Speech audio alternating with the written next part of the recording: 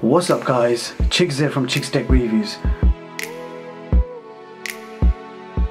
So what if I told you you can get a big screen smartphone with quad cameras, NFC and Android version 10 for under £100? Well, today I have just that. This is the latest Elephone E10. Now first of all, inside the box you will find a user manual and a SIM eject tool. You're also getting a screen protector, and it's not tempered glass, it's those standard flimsy types. A USB Type-C cable, a 10-watt fast charging brick. You're also getting a clear silicone case to get you started, and this is what the case looks like. And here is the smartphone itself.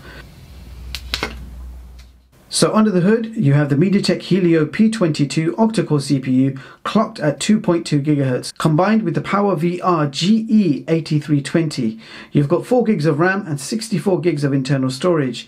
Now you are looking at a generously large 6.5 inch IPS water drop display with a screen resolution of 1560 by 720 with 264 pixels per inch. So you have an HD plus display, but I am pleased to see a bright display with decent colors and contrast. So with budget in mind, this smartphone is of course made from a plastic body.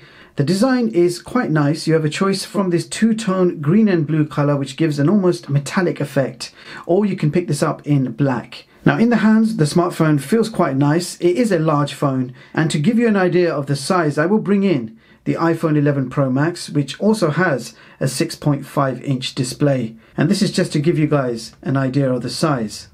So whilst this is a big smartphone, to my surprise it's actually quite slim at only 8.5 millimeters and weighs 193 grams, so fairly slim and light. Now if we look at the design, you can see a small chin at the bottom. We've got slight bezels going all the way around, and you've got a teardrop or water drop camera. Furthermore, this smartphone has a generous 4000 mAh battery which supports 10-watt fast charging, and a fast charger brick is included in the box. Now you can play more or less any game from the Play Store. For example, Call of Duty Mobile plays super smooth and automatically benchmarks to medium graphical settings. And here is some gameplay.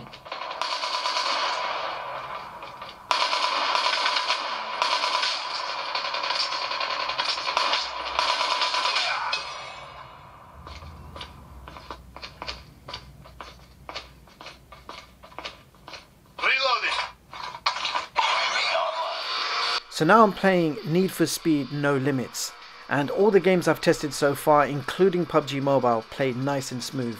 And although there is only a single speaker in this smartphone, the sound is actually surprisingly loud and clear, so you're getting a pretty good quality single speaker in this smartphone.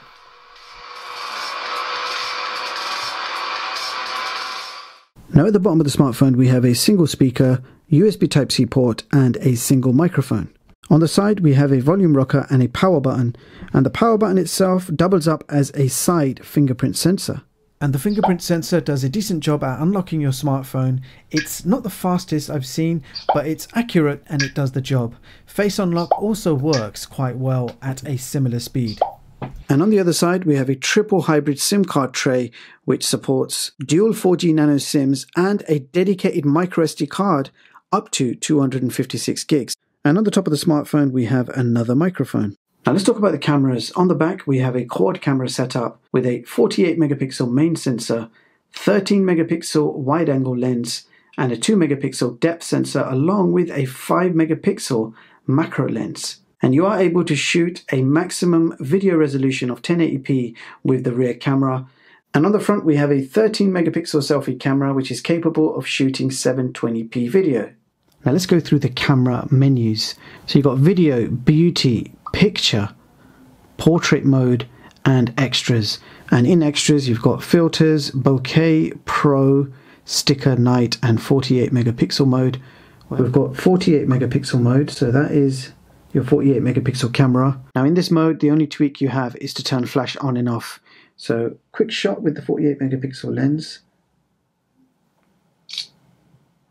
Here we go. Okay, go back to extras. Let's check out the bokeh effect. So that's an example of bokeh mode. So when you're in picture mode, you're taking the maximum of 12 megapixel photos. You can switch on HDR and AI. So that's a 12 megapixel shot right there. If you want to access the wide angle lens, you simply tap this button over here and you are now in wide angle mode. If we take a shot, and if you want to jump straight into macro lens, and we are now in macro mode, and I'm just thinking what I can take a picture of my iPhone 11 case. So that's a close-up of the leather part of my iPhone case. Now in video mode, you only have the option to shoot with the main sensor. You can't switch sensors, so you can only use the main sensor for recording video with the rear camera, and it's 1080p at 30 frames per second. And when testing the same outdoors, that's 1080p video at 30 frames per second, there appears to be no option for image stabilization. And while I was outside, I decided to take a few photos. Now the first one is a 48 megapixel shot. Second is a 12 megapixel. Third is the wide angle lens. And finally we have a few macro shots. Now let's talk about the battery life. Now I did run my real-time battery drain test where I follow a series of tasks which actually relate to a real-time usage of an average user. And here are the results. So starting with a full 100% battery and screen brightness set to medium. So I first watched 5 hours of YouTube and the battery dropped from 100 to 64%.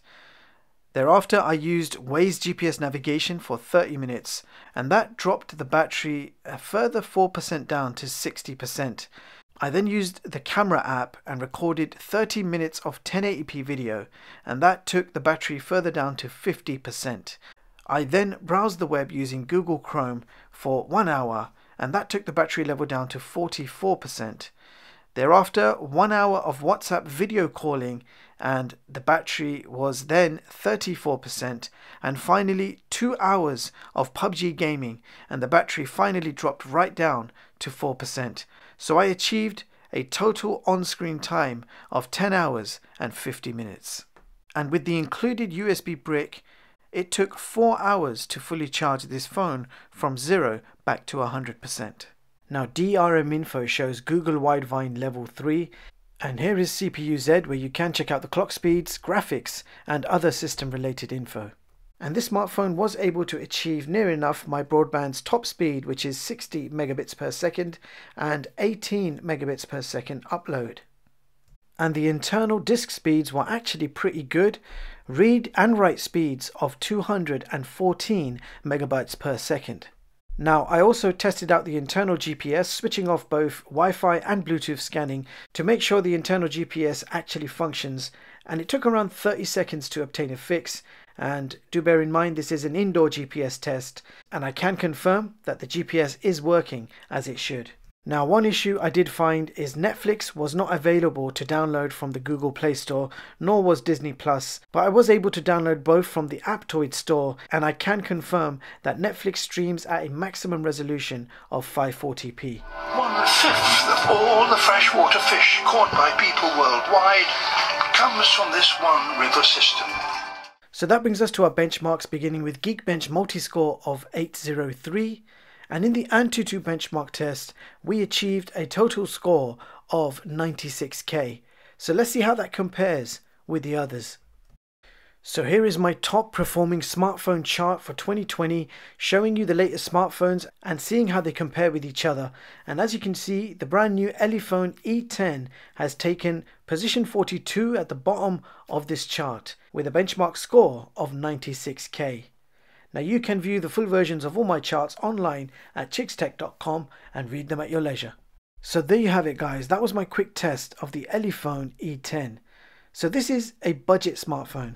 The performance, build quality and features all prove the same. But what stands out for me is that large 6.5-inch water drop display. It's fairly slim and light. Moreover, Android version 10 is very smooth in operation. Now whilst this is not stock Android, at least you don't get any bloatware apps included with this phone. Now the quad rear cameras can take decent enough photos in good lighting situations, but not so great video quality. But for £98, this surely has to be the cheapest big screen smartphone we have seen so far in 2020. And for the price you're paying, you're definitely getting your money's worth. So the Elephone E10, bang for your buck device. Let me know in the comments what you guys think of this smartphone. Is this something you can see yourself using? And with that being said, I'll leave the links in the description so you guys can check this product out. Meanwhile, thank you so much for watching, and I hope you all have a brilliant day. I'll see you guys in the next one.